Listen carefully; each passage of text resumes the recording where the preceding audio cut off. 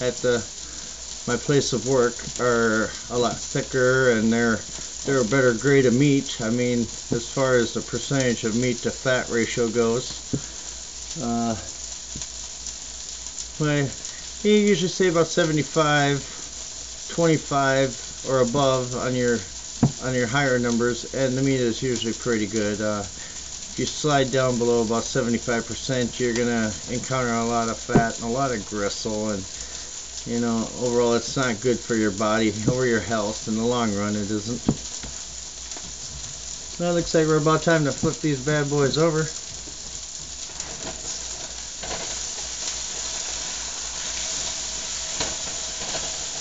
Oh yeah, you see that?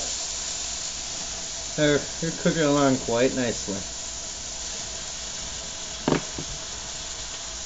I'm going to do a little bit of cleanup here. This is my mother-in-law's stove, and she'll be home here in about the next hour and a half. I don't want her to come home to a mess.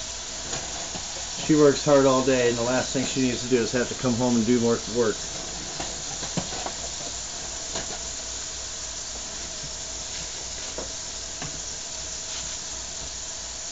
And if you clean up as you go, it's less to do when you're done eating. You can pretty much sit back and just do a couple minutes worth of work and forget about it, you know.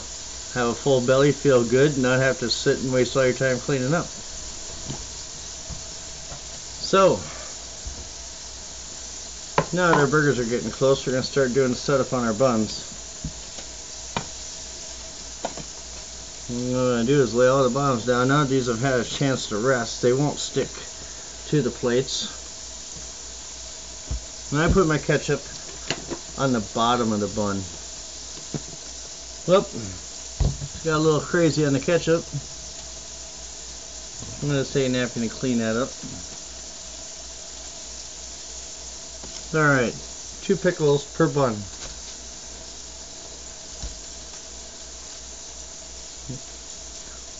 We're just going to cut this one in half because I don't feel like opening the jar for another pickle. Okay. See, and there you have it. That's the bottoms. Now these are the tops. I'm going to go ahead and flip them over. I'm going to put some ketchup on all of them because everybody that's eating here likes exactly the way I'm making these. And you don't have to go too crazy with the ketchup.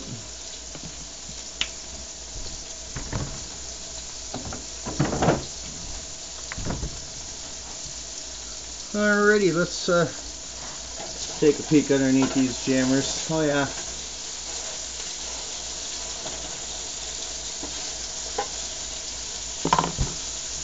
Getting pretty close to being done. Once I get these suckers assembled, we'll wrap it up, take a taste test, and see how it turned out.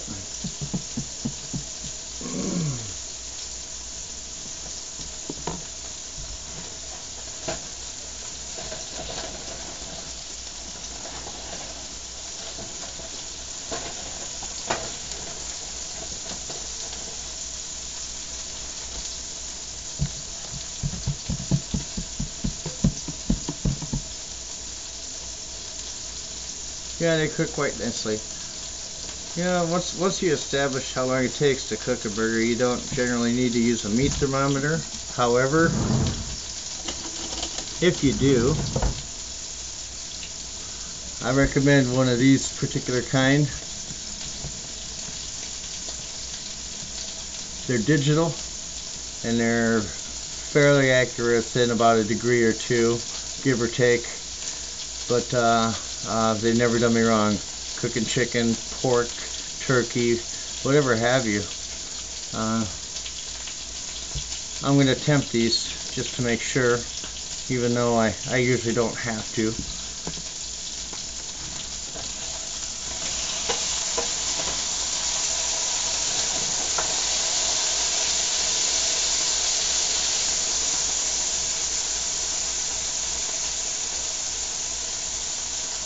They're about 130 right now.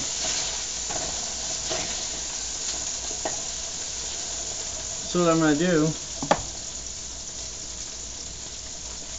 is So I'm going to go ahead and put my cheese on, because in the time it takes the cheese to melt, the burgers will finish off, and they'll be about medium rare, barely.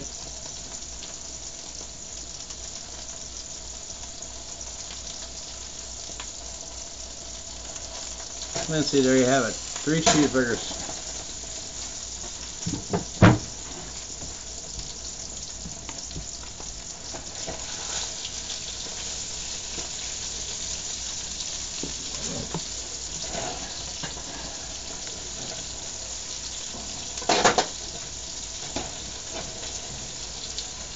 That's another problem you're going to encounter when you get a high fat content in your meat, is there's going to be a lot of splatter, there's going to be a lot of grease in the pan. But you know, you take them off and set them on a paper plate and let them rest for a few minutes, and a lot of that will drain off, so it's not sliding off your burger, and it's, you know, not taking away from the flavor, whatever have you. I'm going to go ahead and shut the heat off now. My cheese is about melted. These burgers are about done. And we're going to temp them out one more time.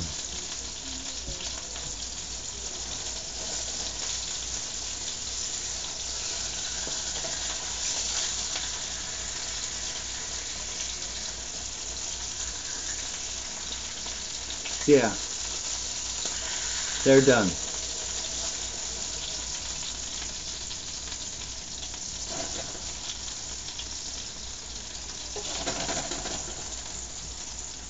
Woo-lee, boy, she's hot.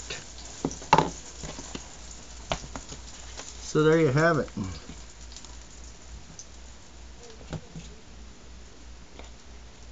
One good homemade cheeseburger.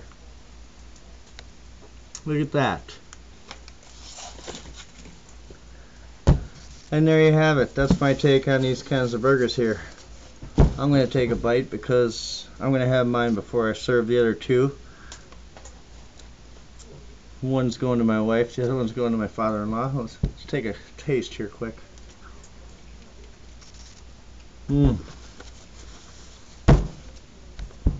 That's a good burger.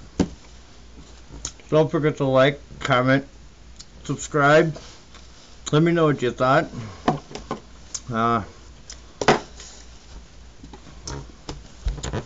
Till next time, everybody. Peace.